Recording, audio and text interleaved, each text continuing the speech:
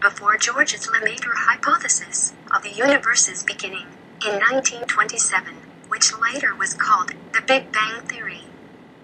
One should understand it is the Big Bang and its associated inflation hypothesis that is the only hindrances to both levitating and teleporting large objects today, including humans.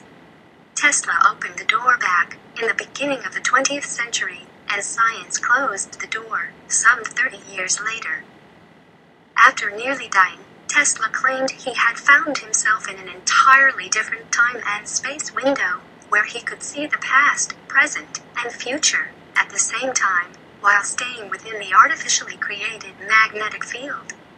Regrettably, there are no documents which we were able to find to back up these claims.